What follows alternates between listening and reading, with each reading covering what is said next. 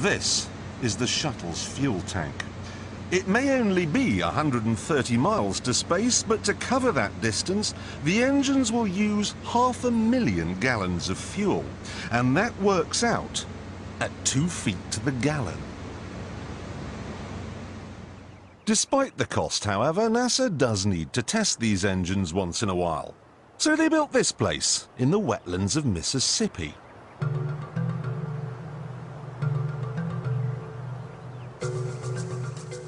The first thing they installed was a huge loudspeaker, through which they played white noise to simulate the sound of a rocket.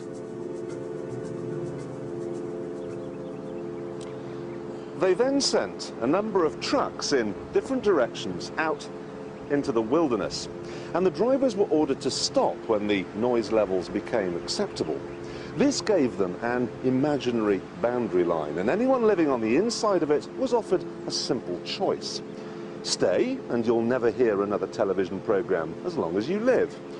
Or take the NASA shilling and get out. No one stayed, and NASA ended up with exactly what it wanted.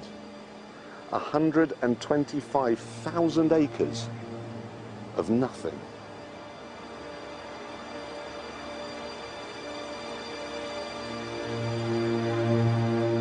They even had to move 5 cemeteries, because the noise they were planning on making would wake the dead.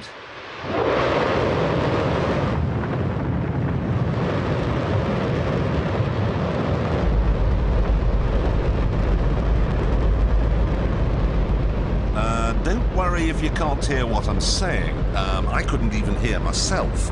This is the loudest sound you could possibly conceive.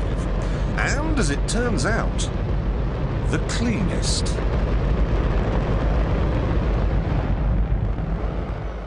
Now, the most amazing thing is that that cloud up there, which was generated by the engine, is just a mixture of hydrogen and oxygen. It's water vapor.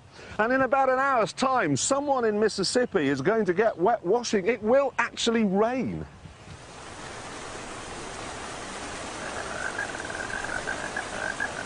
I told you, it's raining. That's unbelievable. Oh. NASA's playing God. It's making its own weather.